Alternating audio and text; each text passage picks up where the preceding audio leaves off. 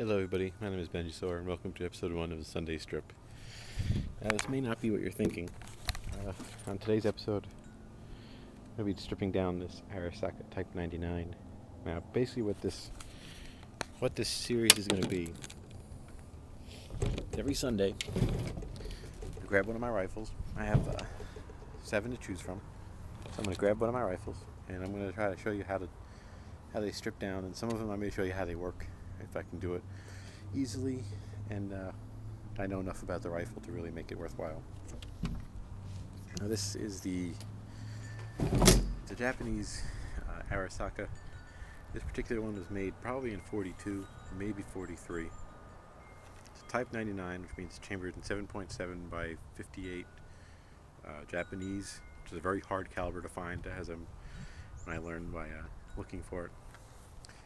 And the differences between this one and the normal, there's no monopod. A lot of the Type 99s had a monopod attached here that would kind of fold up. It's folded up that way, I think. Mine doesn't have it, and there's no bayonet, but there's a bayonet mount right here. And this cleaning rod, I really can't seem to figure out any use for it. Like, it doesn't actually come out. I can't get it to come out. It turns, but it doesn't slide out. I don't know if it's because it's broken or if it just never was intended to be used. Right here we have the flip up sights. Maybe you can see them, hopefully. You can slide them up. They go up to from 100 up to 1,500 meters. So you can see that's a pretty good distance of a shot. And they slide up and down.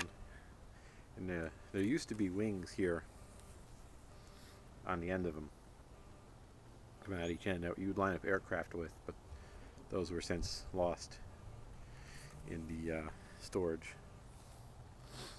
And you can see back here at the bolt end, the knurling, or knolling I guess it would be called. That's actually how you use the safety. You push in and turn it to the right, and the safety's on, and you cannot move the bolt, and you can pull the trigger and nothing's going to happen, so that's a safety. In order to turn it off, you just push it in and let go, and it pops off. Now I can move the bolt and pull the trigger. So bolt action is just a standard 90-degree Mauser turn.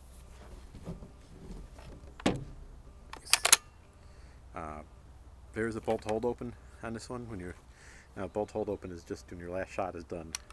The bolt can't go forwards, and since there's no ammo in here, it does it automatically. So I just have to press the little top of the magazine feed plate and then close it, and it's good to go. So to strip this thing, get the camera a little bit.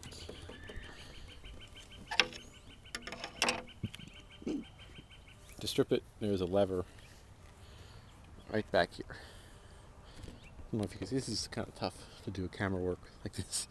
There's a lever right here you pull out like that, and you pull the bolt out at the same time. Let's see if I can do it like this.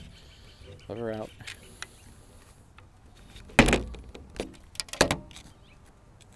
Episode 1, what can you say? It's going to be rough and dirty. So you got to pull it out, and the bolt slides right out like that. And here's the rifle. Let's see, I'll grab this. You can see right there. This is actually the thing that... Yeah, it's not going to work if I do that. This right here is the thing that holds the bolt open. That's actually the thing that locks the bolt from coming back all the way. A little lever, I guess you could call it. Now, if you look down the muzzle, down the bore, see if I can get up in this guy. Oops, go that way. I don't know, you can see that down there? Maybe not. I don't know. That's what's down there. That's a really tough gun to hold with one hand, I'll tell you. It's unevenly balanced in weight. There's a lot of weight back here, but there's also a lot of weight up in the front because it's a pretty long rifle. Alright. So I'm going to put this over here. And I'm going to show you the bolt. Now here's the bolt. It's pretty much based on the Mauser design. They did some things to tweak it, make it a lot more rugged. What those things are, I don't really know off the top of my head. Gotta put the camera down and show you how to take this apart. So there's the camera. Alright, take the bolt like this and you push the safety in, turn it all the way to the right, and it pops apart like that. There's your, right there is the cocking piece. I guess you could call it the cocking piece, maybe the safety or the whatever you want to call it. I'm going to take this apart. There's the firing pin. And there's the actual bolt itself. The firing pin has its internal spring. It pops out right there. Now when you're cleaning it, this, and the pin part up here are probably the most important parts to clean, other than the breech and the barrel. And if you want to put this back together, put that in like that. Put this in. Let's put the camera down because I probably need two hands. Put that down like that. On camera, stay forward, tilt forward. It's probably gonna fall forwards. Maybe not. Maybe. All right, let's see if this works. Right. Put that in. There's only one way to put it in so that it works. I find that way to put. There we go. So that's in like that. So put it like that. Yep, see that right?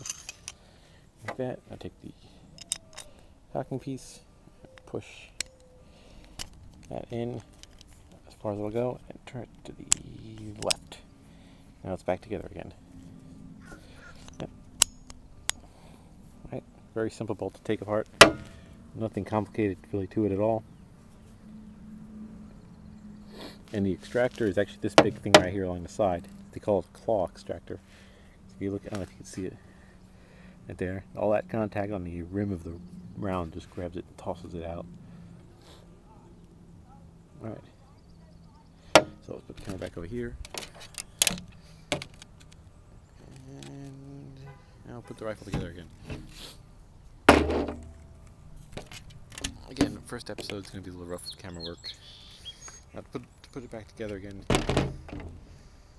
going to have to pull the lever up this lever out again, and that pulls open that little bolt lock. You push it in. You also have to depress the trigger. I forgot about that. Maybe not. Okay then. Oh, the bolt hold open. Duh. Alright. There you go. It's assembled, and dry fire it just to make sure it all works. Alright.